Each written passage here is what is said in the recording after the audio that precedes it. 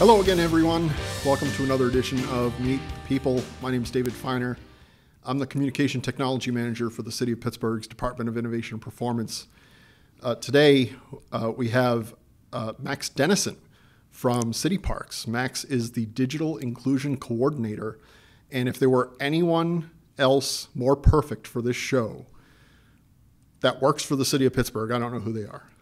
Max, thanks for joining us. Thanks, Dave. Nice. I'm glad to be here. You and I have known each other for a while now, but we've never actually had a chance to sit down and talk. So this is actually a pretty good a chance for us to get to know each other a little more. Yes. So first, what is the Digital Inclusion Coordinator for the City of Pittsburgh? Right.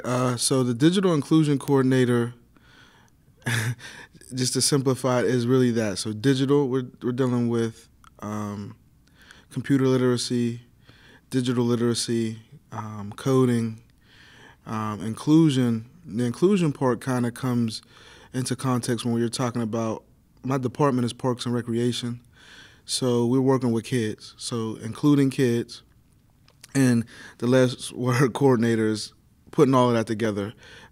So the goal of Rec to Tech, which is the initiative that I'm in, is to get kids more involved in tech. So that's the whole digital inclusion. And we found out during the pandemic, a lot of kids, a lot of parents weren't as computer savvy as necessary or needed to be. And we wanted to start offering classes and courses that would help that process. Hopefully the pandemic doesn't ever happen again and we don't have to go through that, but we can help kids in that way. So, usually we use our rec centers for basketball and lifting weights, but now, we're really gearing up to be able to help them in the digital side. So there's also the issue of the digital divide, helping people understand how they used to do things on paper and now they're doing things digitally. So when you say you're teaching kids, are you also teaching adults?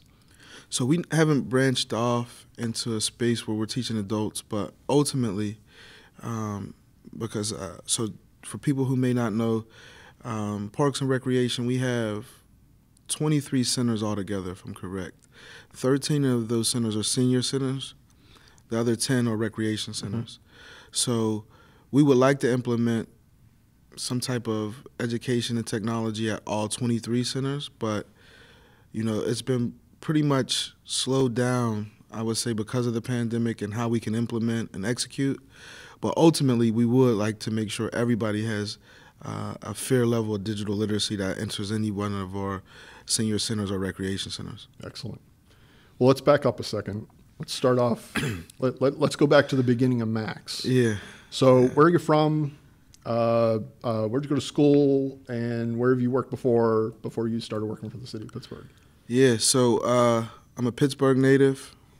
My original neighborhood, I would claim, is the Hill District. So I'm a Hill District native. And then I spent some of my childhood, I would say 50%, in kind of like the Stan Heights, Highland Park area. All of my schools have been Pittsburgh Public, from Overbrook Elementary to Frick International Studies Academy, which is now Sci Tech, to Shenley High School. Interesting enough, though, I wasn't into like the science. There's two magnets. It was like language and there was science. Early on, I was into the language. My mother put me into Spanish classes. They fared well, though, in the future, but back then, I didn't know that I would be into tech so much. So I left there. I started my university career at Penn State. I went to Penn State McKeesport, stayed here, did 2 years there, and then I transferred to Point Park University, where I finished school. Again, interesting enough, my original education is in education. Political science and history are my majors. I didn't get into tech until halfway through my career, so just for people who are interested in tech, it's never too late. You can always transition. You can always switch. But originally I wanted to be a teacher, and I did teach for a while in Pittsburgh Public. But it just wasn't as exciting as I thought it was going to be.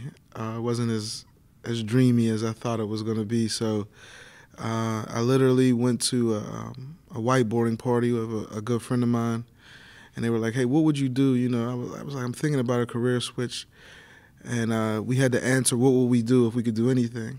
And I said, "I would run a startup company," because I had been reading about startups and just looking at all of the new Facebooks, and things were just happening in tech, and I'm like, this is where all of the action is. So I went back, started going to boot camp, started taking courses at community college, and really just involved myself completely in tech for like the next 2 or 3 years. And when I finished, I was still teaching, so I would go to school at night and work during the day. Mm-hmm.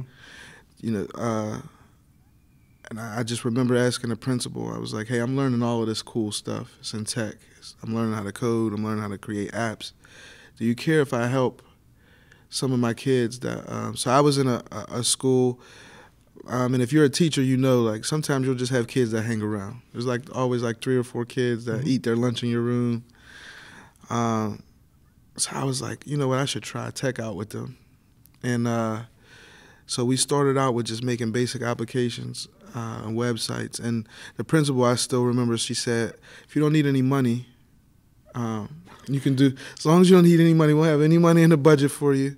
But if you you can run this program if you don't need any money from us. It's your time, your energy." And so that's where we started. And I ended up posting it on social media. And it was like you know, I don't want to say it went viral, but it was like 60 shares. And I was like, wow, people really want their kids to be in tech. So that kind of really started transitioning my career. So in the meantime, I had took on jobs at like little minor startups, worked on applications and things like that, just because I wanted to learn the atmosphere, what a startup really looks like, not TV, how do people communicate, the introverts versus the extroverts, how to operate in that field.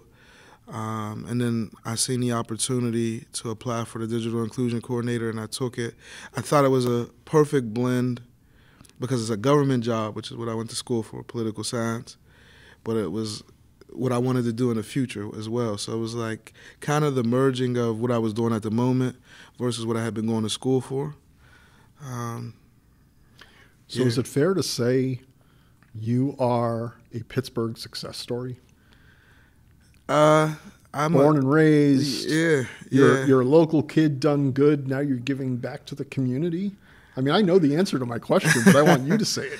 Yeah, I think I would say I'm definitely, if we measure success off of the ability of a kid to start in Pittsburgh and stay in the ecosystem and be able to do good work, then yes, absolutely. But I don't say I'm a success story yet because the story's not over. So I want to keep going and see how far we could push it. Do you like your job? I can't tell just by your facial expressions when you start talking about it. Do you like your job? No, I actually love my job. But I think what makes my job really cool is the people I work with. So, you know, I've had 1,000 jobs over, you know, from the age 14 to I'm 39 now. So from the age 14, I started like doing like summer school work. People make jobs. You know, if you work with really good people, my first director was Ross Chapman. Mm-hmm. The current director is Catherine Vargas, Luann, I'm sorry, the public may not know these people, Luann Sue, Sheila, Kathy, Dwayne, John. There's just a bunch of good people. And when you work with good people, you want to come to work. Yep. When you work with people who are not so happy to be at work, it could be very tough. So I love my job. I love the work. It's never the same. You know, even right now as we're doing this interview, like, to me, this is cool. This is a part of my job, but it's cool. I get to work with different students, different recreation centers, and it's still, I feel very grounded. Like, I feel like I'm still helping. So, yes, I love it. I'm just hoping we can continue to, the work we're doing is serious. to me, because we know that the jobs in the future are tech, and we know sustainability is going to be in some type of digital or tech pursuit.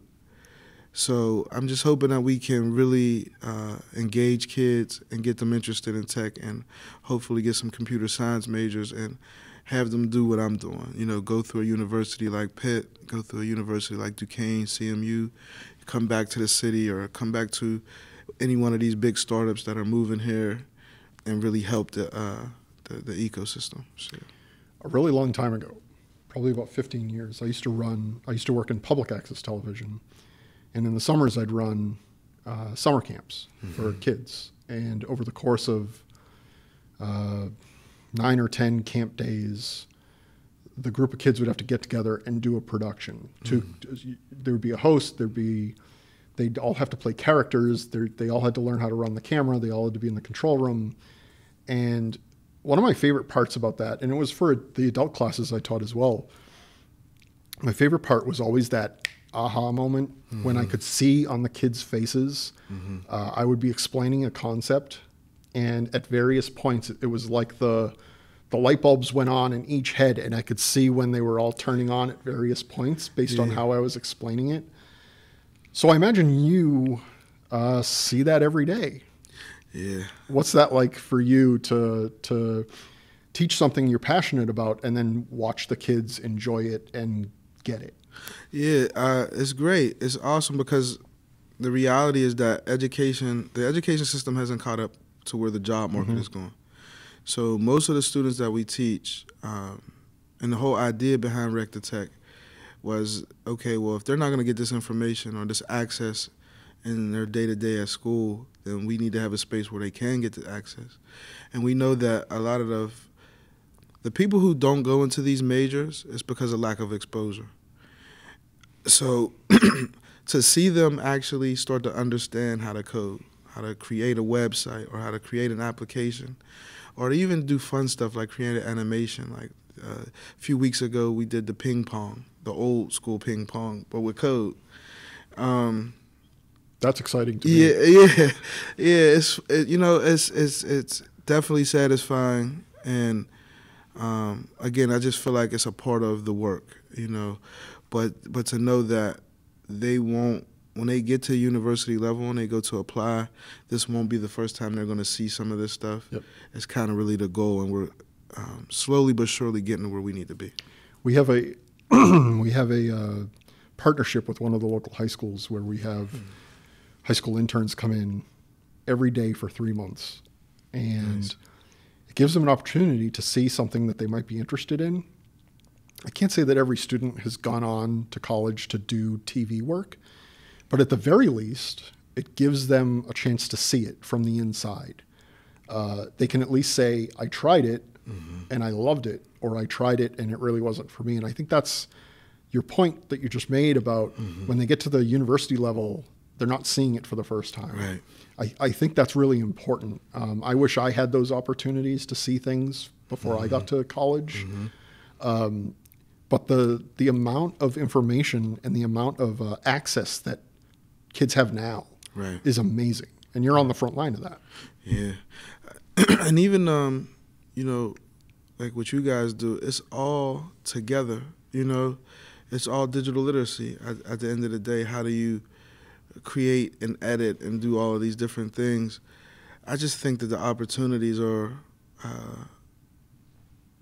numerous, and that the kids just need to see as many opportunities as possible. Because like you said, I didn't get an opportunity to see nearly as many different professions as I probably should have, because I probably would have went in a different direction other than education. It was just like, this is what I'm really good at. But you don't know what you're really good at or great at if you don't try a bunch of things. So so the work you're doing, the work I'm doing, those things are important, especially now. Because I think with the information age comes a bunch of, it comes to a point where there's too many choices in a sense, right? So we want to expose them to as many opportunities, but then it becomes, which direction do I go to? So that's a question that a lot of the kids that I work with will ask me, like, well, I like this, this, this, and this. And I'm like, man, it's going to take 4 years to be good at each of those. So you'll be 50 by the time you start if you do each one of these for 4 years. That's why I like the concepts of vocational technical high schools where my understanding is vague of the concept, but as a first-year high school student, they're usually doing a rotation, and they're going through all of the shops so they can see each one and see how it works. So that is also, I went to a vocational technical high school, but I was not on the voc tech side. I didn't even think about that. I didn't know anything about that. And that's probably why I didn't go that way, because just didn't know anything about it. My parents didn't know anything about it.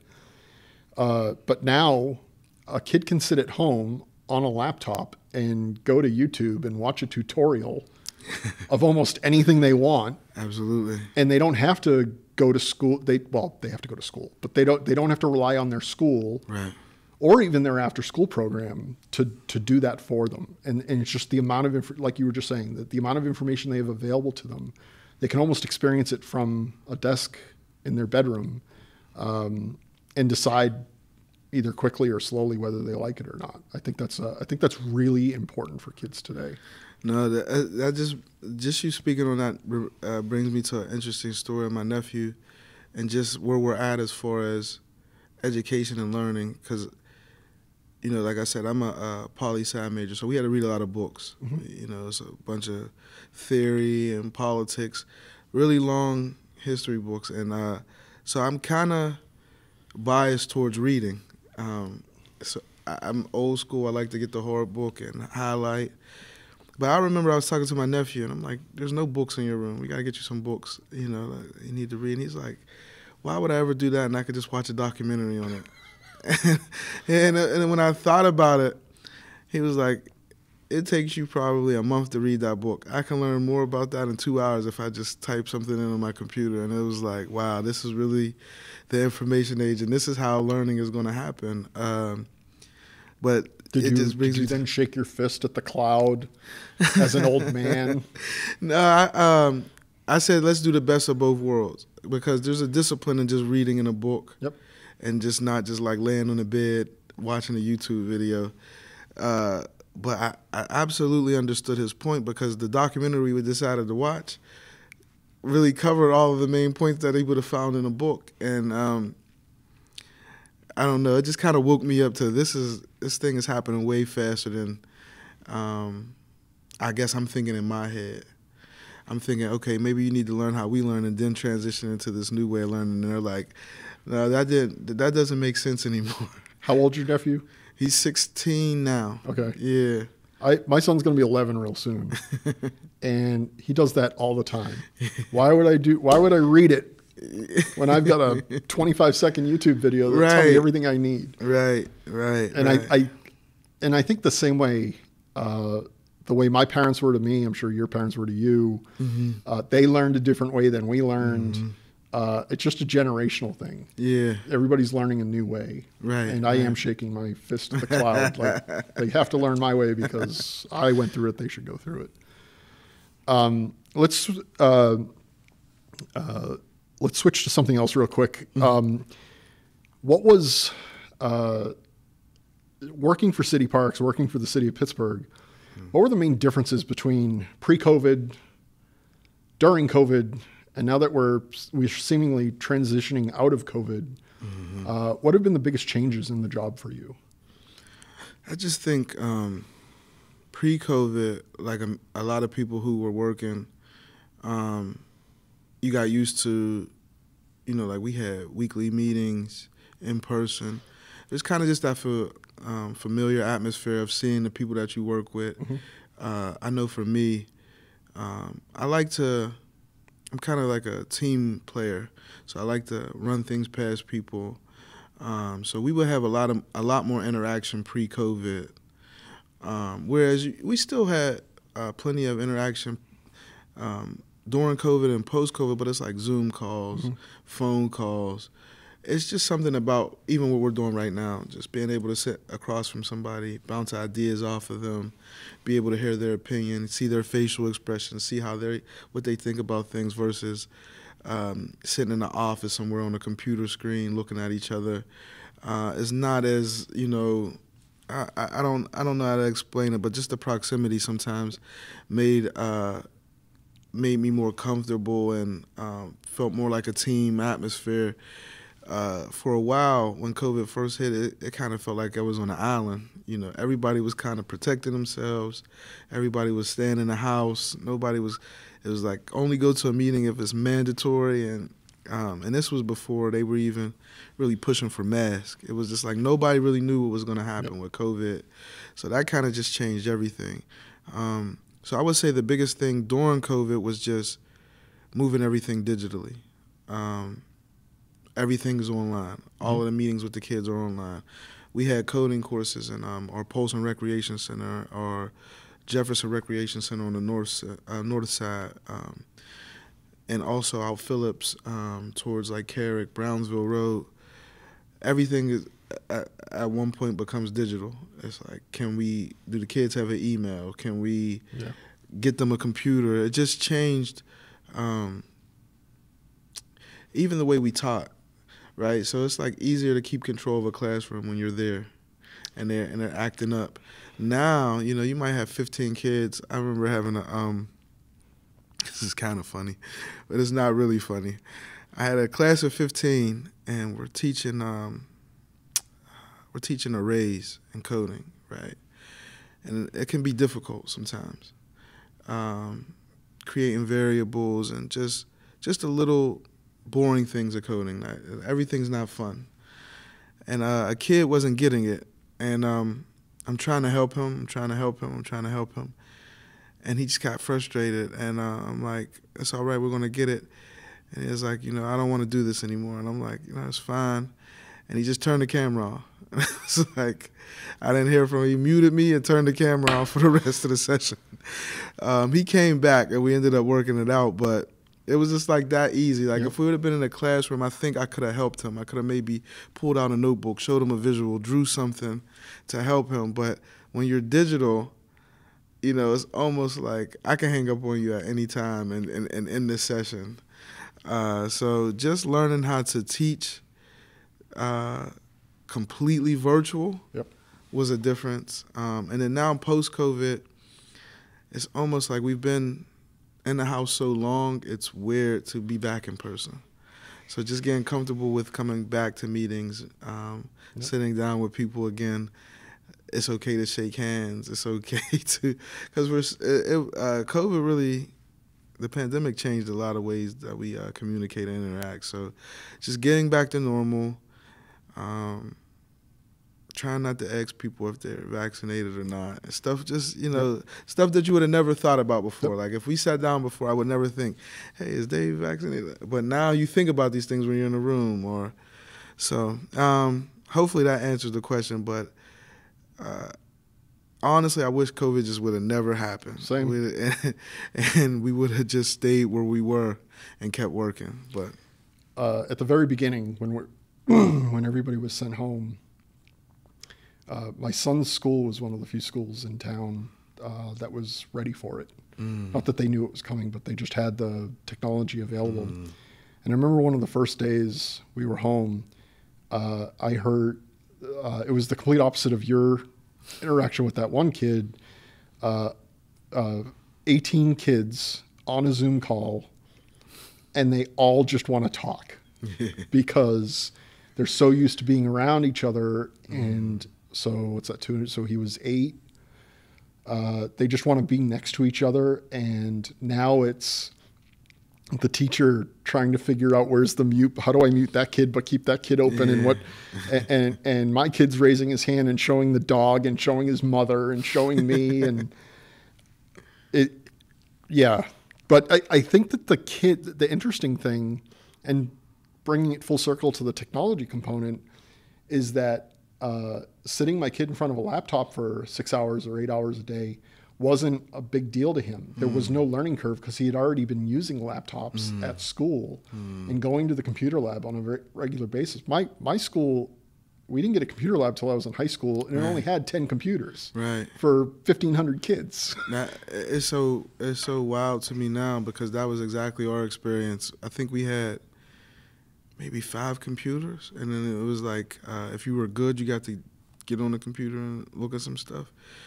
It's totally different world. Yeah, totally different world. So the kid, I think, in general, kids are more resilient than we give them credit for. And so from them moving to a classroom environment to a virtual environment, nobody had to teach him how to use his laptop. Right. Nobody had to teach him how to get on the internet. So those concepts were, they from that Friday to that Monday, I mean, I think he was out of school Monday and Tuesday because they had to figure out how to do things. But when he logged on for school that first time, he didn't need our help. He was good to go. And I think that's again, I mean, I guess we're just going to sit here and talk about how great our generation is and how not great their generation is. No, just to that point, I think the biggest thing with them, with the iPads and the iPhones and the Androids, is even if they don't understand the technology, they're not afraid of it. Yep. You know, I can speak to that. Although a lot of the kids may have needed some technical help and some help, they weren't afraid to open. I think I've talked to more older people who are more afraid to open up an email versus the kids are like, I don't understand how to do it, but they'll hit a bunch of buttons until they figure it out. So this generation definitely is more equipped, I believe. I remember showing my grandfather, this is more than just about 25 years ago, showing my grandfather the internet.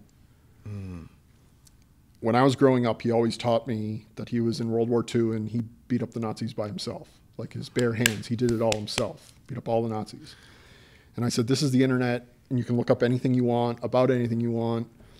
And he said, I'm never going to need this. And I said, what battle were you in World War II? And he told me the name of it, typed it in.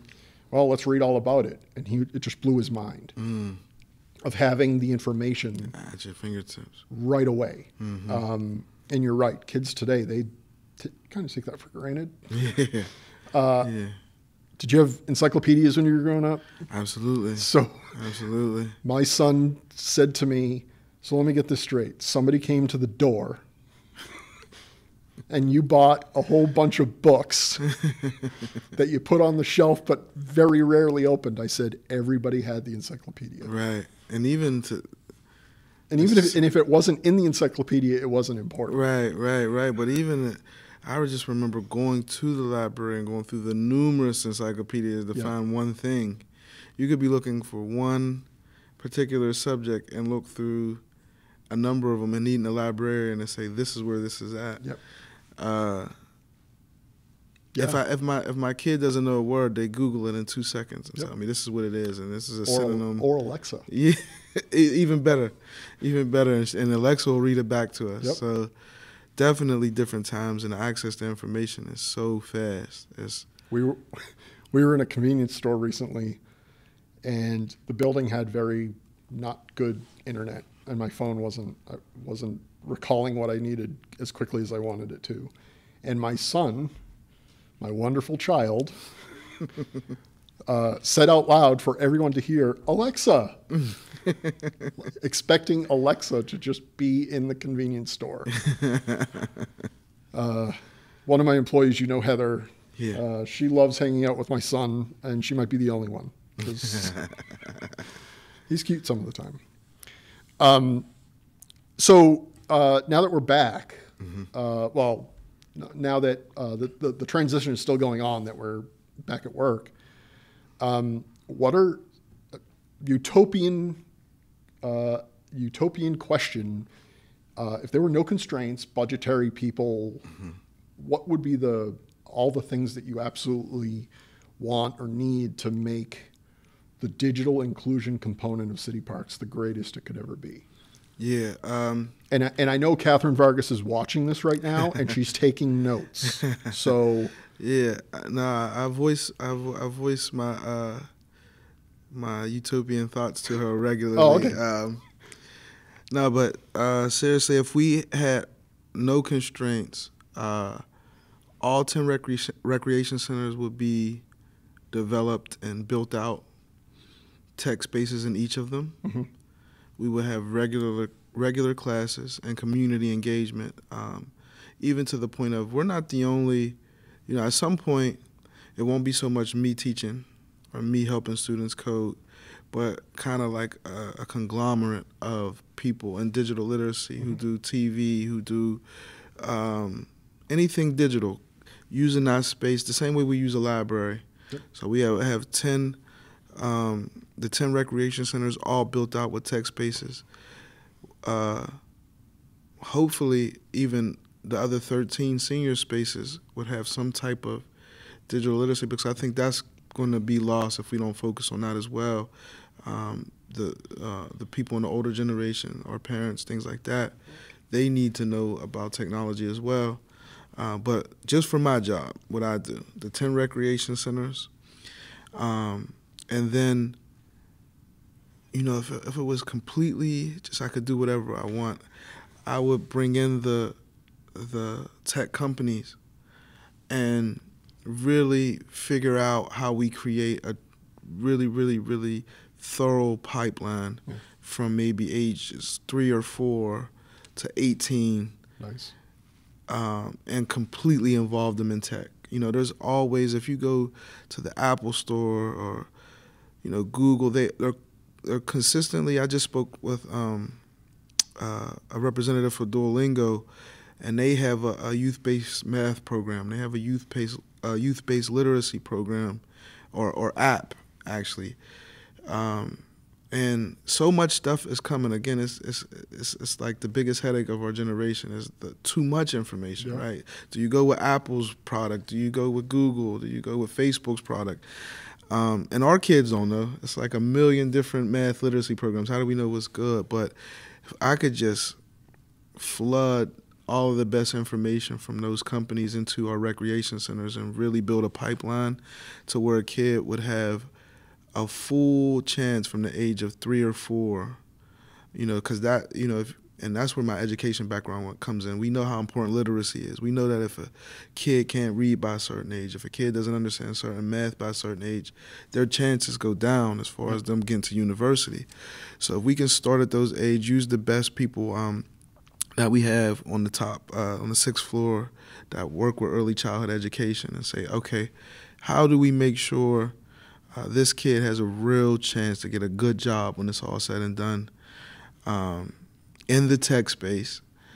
That would be utopian. Like if we had, I'll even take hundreds of kids going to university for computer science or robotics or AI, and then coming back and creating companies and really be able to say, hey, we went through city parks to do that. We went through parks and recreation.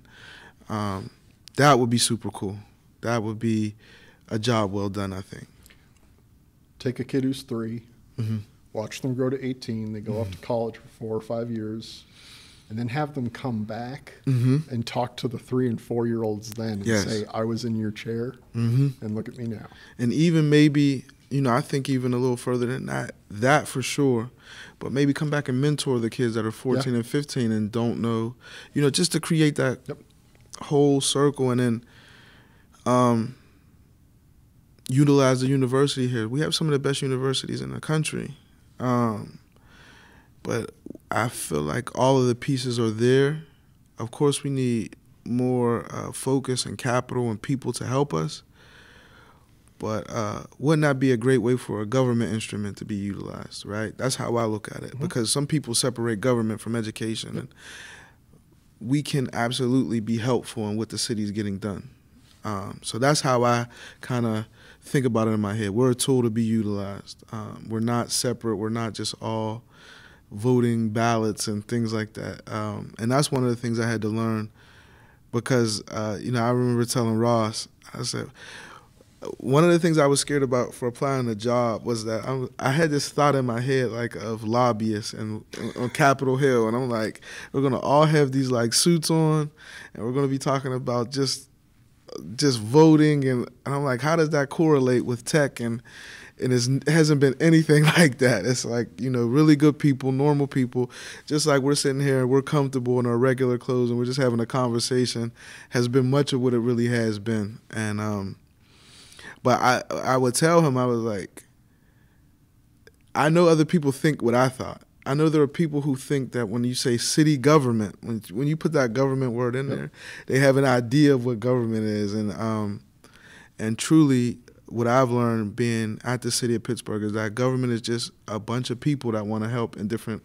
departments. And they're normal, regular people like everybody else, probably closer to regular people than lobbyists than you'll ever know.